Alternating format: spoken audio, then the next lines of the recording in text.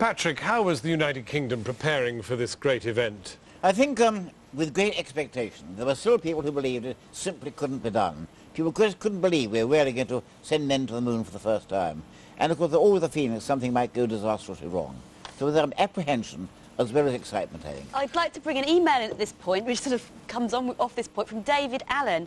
He says, I find it so hard to believe that 30 years have slipped by, so many expectations for the future of man in space, and so few realised what happened. I mean, was it really enormously, it was all expectation, no idea that it would... I think it was. I mean, I think the people expected that by now we'd have lunar bases. And of course, you know, various things conspired to make sure it didn't happen. People forget, of course, that the unmanned program has gone on unabated. But certainly, it appeared the manned program to be held up, but I think we'll go back. But certainly there was a lot of hype then about that. You think we will go back? Sure we will. I'll be very surprised if we didn't have a lunar base by 2010. It does depend now so much, doesn't it, upon politics and finance. I mean, if we want to do it, we can. Well, Wade, it would be hard to imagine any president now, of any country, standing up and saying, in 6 years, we will. True. They just don't have the power anymore. No, they don't. Do they, Zhores? No, I don't think so. The same as in Russia. They just dear don't Boris Yeltsin standing up and saying, I'm going to have a man on Mars. It's absolutely impossible, yeah. Yeah. And of course, let's face it, I mean, at that stage there was the impetus of the Cold War. I mean, there wasn't America with the space race going on. I think, but for that, we wouldn't have got to the moon so early. Have to face that. But those scenes on the ground that we saw, I mean, it was a very divided America at the time. Well, 1968, the year before, was a terrible year in the U.S. As your footage shows, you know, there were riots in the streets, burning cities. There were at least two assassinations. There was a third attempt on Governor Wallace. There was the war in Vietnam. Time, I think this says it best. Time magazine has each year recognizes the person of the year or the man of the year. And that year they were planning not to have an individual, but to have as their man of the year, in quotes, Mr. Dissenter, because it was a time of dissension. It was a time of malaise and all. And then a miraculous thing happened with Apollo 8. Apollo 8 with Frank Borman and Jim Lovell and Bill Anders circled the moon, and on Christmas Eve gave greetings to the world and read passages from Genesis and sent back these remarkable pictures of the earth. And Archibald MacLeish said we could see that gem in space, blue against this black background of silence. And there was such a uplift. Time magazine changed their Dissenter story and made Apollo 8. People's attitude changed in the United States and I think elsewhere. And it led to Apollo 9 and Apollo 10, which were follow-on programs to continue the development of technology and the systems and the human systems and all, which led to Apollo 11. It's still very hard to grapple with, because in the main there were sort of long-haired, relatively sort of beaded and, as you say, protesting youths on the streets. And yet here, sitting on the moon, were guys with a shorter haircut you could not get, of very, very, well, of a military background. They were in stark contrast. Yes. It was a demonstration, I think, to all sorts of populations and all sorts of generations at any place in the world, that what you could do, what you could accomplish if you had the will and the dedication. I think Apollo represents a strong will, a commitment. And yet, what was to be realized beyond simply being able to say, we've done it? You said it was a fantastic technological challenge, great feat. Lots of people thought it might not work. But what was there actually to be done? I mean, you knew a lot about the moon. You'd studied it all your life. Were there really things that we didn't know that we were going to learn from this? A great deal. Not only about the moon, also about our own Earth. I mean, don't forget the Earth-Moon system as one. In learning more about the moon, I'm learning more also about our own planet. And it had paved the way also. I remember, you know, a statement, I think, made by an American scientist in the last century about this newfangled science of electricity. what's the good of it? And he said, Madam, what's the good of a newborn baby? We were going to the unknown. After all, man is a questing animal. Once we stop wanting to find out, we'll stagnate. I think the moon showed that. Also, it's perfectly true that just occasionally the human race appears to be united. And it was so, I think, with Apollo 8, with Apollo 11, and of course later with Apollo 13. Not so much since then, but I think that will come back. How did the broadcasters prepare for this moment? I mean, you were I was on the whole time, yes.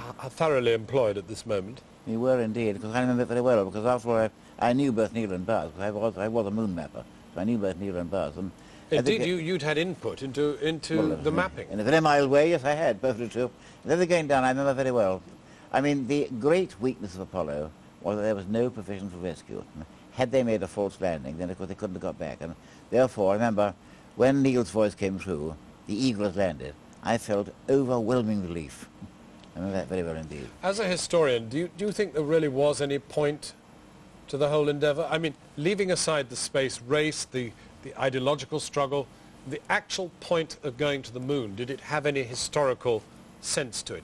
Patrick says we are a questing race of people. I mean, the human being... Of course, it was always idea that the man will reach the moon or other planet, always been a part of the intellectual life, and child's, everybody tried to imagine. Nobody could understand or imagine how much it will cost. So only when the technology was started to develop and the flight were under preparation, people or government started to realize how much efforts, how much money necessary to invest. But before this, people didn't know about this, and therefore the wish, the desire, the intentions always did exist for this kind of travels. Speaking of the technology and the science, Patrick, how interested were the general public in that side of things? I think when Apollo 8 came along, the interest started to build up. It then fell away with 9 and 10, and then, in fact, with Apollo 11, there was a sudden surge of interest, and the people really were interested at that stage. And they actually wanted to know the details of the science. They wanted to know the details. They wanted to know just what was going on. And I say, there was still a sense, I think, of incredulity, probably rather more so in Britain than the United States. And only when it actually happened, people realized the enormity of what had been done. And don't forget also, in those days, computers then were primitive by modern standards. Presumably, I mean, actually in the Soviet Union, very few people knew much about Apollo 11. Were you aware, you were a dissident anyway, so, but I mean, were you aware that there was a moon probe going on, and were you hearing instantaneously, as we were, what was happening to it? No, not at all. Yeah, the Soviet Union didn't try to publicize this American program. Therefore, only very, very little information was available about these flights, and actually there was no immediate television coverage and so on. There was very, very short, 2 minutes in the news. I think it was third item after the celebration of the anniversary of the liberation of Poland, followed by some particularly fine achievements in a tractor factory in the Urals, and then I think it ran somewhere there. Yes, then that's a little. In China, for example, there was absolutely no information at all about the Apollo program or moon landing.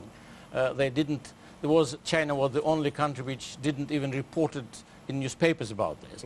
Therefore, information about Soviet flights was very, very,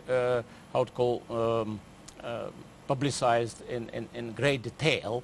But even with Gagarin, with everybody else, we did find about when they already were circling. We didn't watch the launch.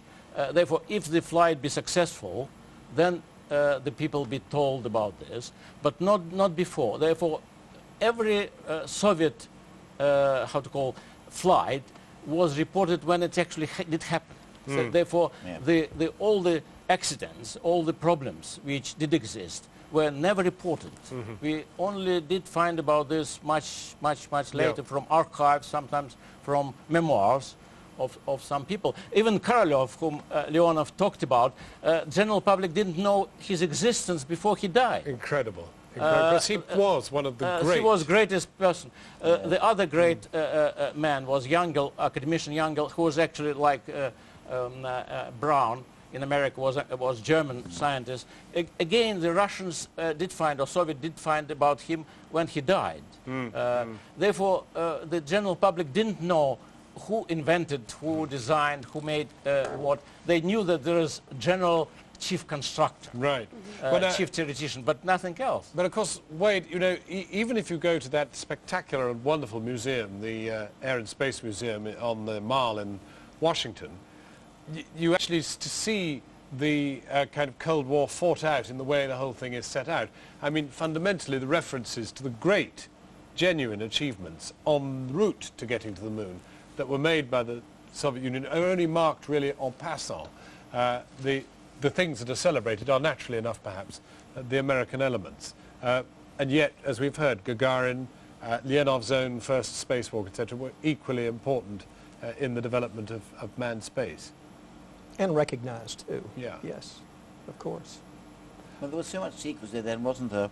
And I remember von Braun himself telling me that one thing he wanted to do was to meet the Russian chief designer, Korolev, of course. Yes. And of course, those two never did meet, but they wanted to. It's incredible, isn't it, that you had these two towering scientists, von Braun and Korolev, either side of the Iron Curtain, battling away with absolutely identical problems, and yet never meeting. In Russia it was military, entirely military. It was not civilian administration. It was Ministry of Defense and the Central Committee and so on, but it was entirely military program. But given that, it's really rather extraordinary that it was as successful as it was. I mean, you had, as our friend General Leonov has said, there had to be a Central Committee meeting, a lot of people who knew nothing about space anyway, making decisions about it. You had a Politburo meeting then to rubber stamp that. The party had to meet at some point. You know, it's amazing, really, isn't it, that anything ever got done? Because, I mean, NASA had a free hand. You've given all that money and off you went. Of course, all it made, it had a military start too. I mean, don't forget that von Braun was actually building the rockets at Peenemünde. A rather frightening thought. We bombed Peenemünde, as you know, and I might have been on that raid. I wasn't, but I might have been. Can I just try and get another email in? This one's from Paul Green. He says, hi, he wants to know about the whole panel, he says, where the significance in the event lies. So I suppose that's the question. Patrick, can you go first? I think two. First of all, the fact that it could actually be done. It showed that man can cross space. And that was the start of everything. After all, had the Apollo program failed, then the whole process of space research would have been put back for a long, long time. And people also don't forget two things. First of all, the spin-off. I remember a little while ago going to a hospital in Bristol, watching them there scan an unborn baby for defects, using equipment developed for use in space. And also the cost. All right, the cost is high. By national standard, not very much. I think I'm right in saying that in 1969, the United States spent on space research exactly the same amount as it spent on military intelligence alone. And the latest Mars probe cost, I think, 1/40th of a nuclear submarine. People forget that. That's amazing. That's amazing. The significance of it all? The significance now, we recognize that from this tremendous effort that came together to develop all the systems and prove out the technology has had, as Patrick has said, wonderful spin-off. Look what it's done to computers. In 1969, the major computers could fill a room. But when the challenge was to develop a computer small enough to fit inside of spacecraft, so it had to be small, it had to be light, it had to be reliable. Micro-miniaturization is one of the great spin-offs, the things that have come out from that. As Patrick said, as far as health, the techniques that have been developed, the expansion in navigation systems and in weather systems, a lot of it can be attributed to this effort that came. If there had not been this very concentrated effort, many of the things that we now take for granted wouldn't be here or wouldn't have arrived in the fashion that Do you go with did. all these benefits, or do you think it's a rather more questionable endeavor? No, in Soviet Union it was questionable because there was no spin-offs, there was complete secrecy of everything, and the development was one-sided. The space research and nuclear research, while in biology was still Lysenko pseudoscience, charlatans in biology, and genetics was forbidden. Computer science just started to develop. There was very little computers, very few computers available for research. Therefore, in Soviet Union it was mostly propaganda value for the government, for Central Committee, for the Communist Party to tell that this is a great achievement of our system. This was the main side in Soviet Union at the time. Patrick bursting to get in. Apollo did draw all the various sciences together, and that happened whether the governments liked it or not. They couldn't stop it. All of them were combined, and to say, as you say, in the Soviet Union, nothing got out, but the procedure was there, and they showed up afterwards. Very interesting. Well, we must leave it. With another email that seems relevant at this time. It's from a guy called Steve, and he wants to know about Neil Armstrong. And he wants to know, why does he not do many interviews these days? And, I mean, maybe, Patrick, maybe you know, did the moon landing affect him in some kind of way to make him more shy? No, Neil's a rather quiet, reserved kind of person. I mean, Neil and Buzz are so different. I mean, Neil is quiet and reserved. Buzz, in the best sense of the term, is a publicist. He enjoys it now.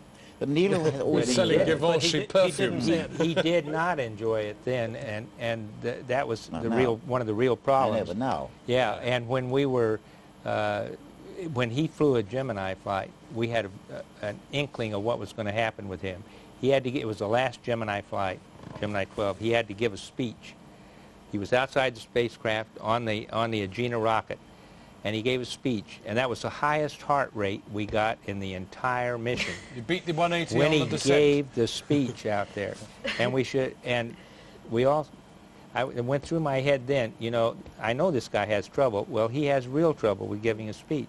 And when he got into this situation after the flight, he really had difficulty with it. And then that added, he began to think about all these things about, well, the world wasn't changing the way he thought it ought to change. But Patrick, you see, look, we go back to the term lunatic.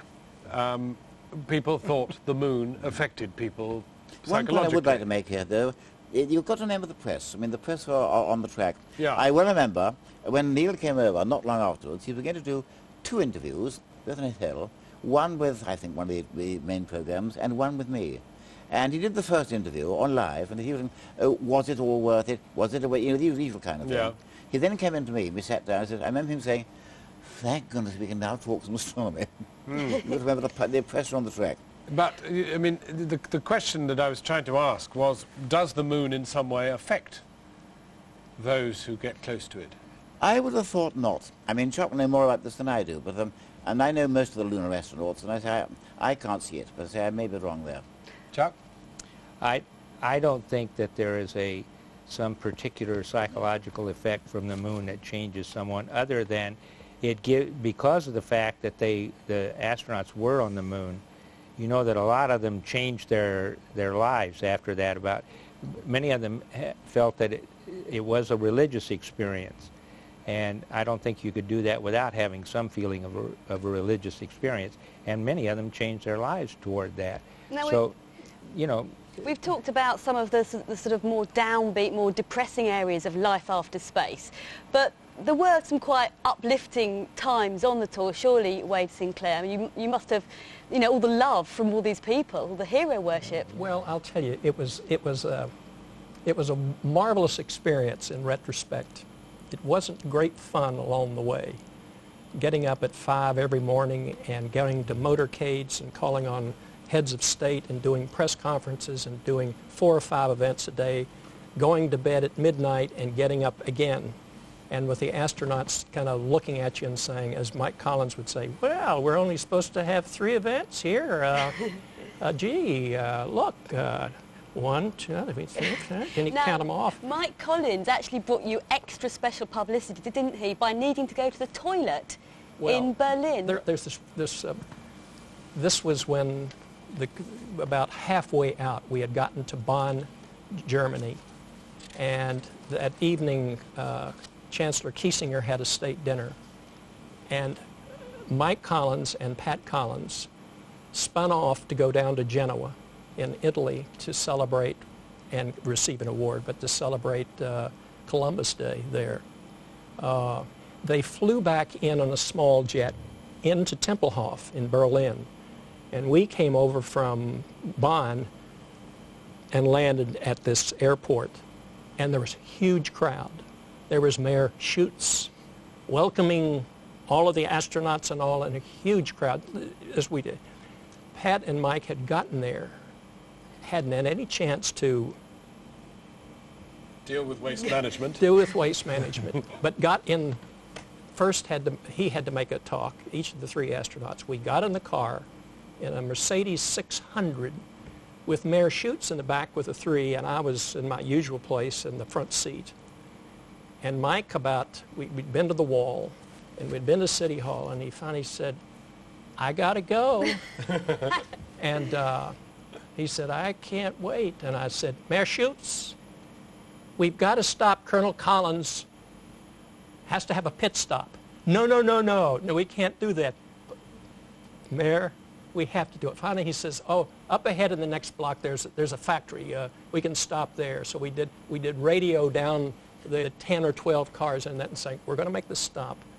For gosh sakes, everybody stay put. And Mike is going to make a quick trip in the factory," which he did. And he came back, and the crowd let him through. And of course, they didn't recognize him when he got back 7 or 8. He got in the car, and we went on. The next morning, the communist paper, which had not really covered much about this trip, did have a very laudable article that said the American astronauts were so impressed with the workers of the factory that they went in and had a visit. So we've got to take a break. No. Yes, because